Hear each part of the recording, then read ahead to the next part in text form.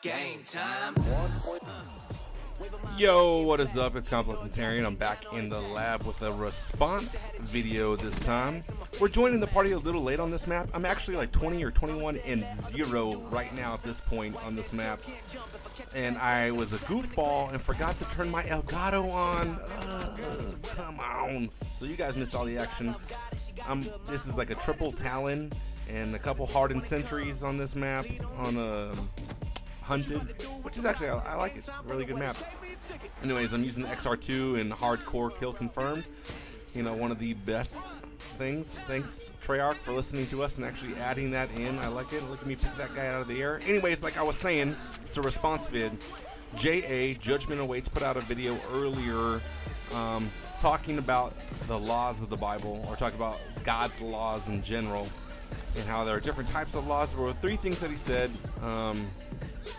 about the laws. He said that people perceive them as restrictive, and then he said try to imagine without laws, and then he also says that laws are good. And guess what? As being part of the 4% that I talked about in my last video, and as Jay being part of the 4% as I talked about in the last video, I agree. Laws are good. And I told him, man, hey man, I've been thinking about this for the last couple weeks as well. He said, I've been thinking about it in a different way. I've been thinking about it in butts. That's right, I said it, butts. Talk about the biggest butts of the Bible. That's right, I'm not talking about Esther or Ruth or Eve. I'm talking about B-U-T, not a second T-S. The biggest butts in the Bible, and this was one of them.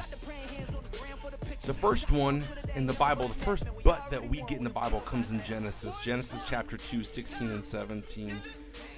It's the first law, it's the first rule. There was only one rule. It was, hey, God told Adam, hey, you can eat of any tree in the Bible. You can eat in the Bible. You can eat of any tree in the garden, but not that one. But not that one tree you can't eat of. And so we're talking about the fall of man here. And so when it comes to laws, and this one law, this one rule, I compared it to a fish bowl, or to a fish in his bowl. Try taking the fish out of the bowl. What's going to happen to him? We all know. Fish is going to die. But within the bowl, within the parameters of his fish bowl, his environment is held together. He lives, he thrives. And that's kind of what God's laws, with these rules that people seem to think Christianity is about, these rules of do's and don'ts. That's not what it's all about. We'll get to that in following videos.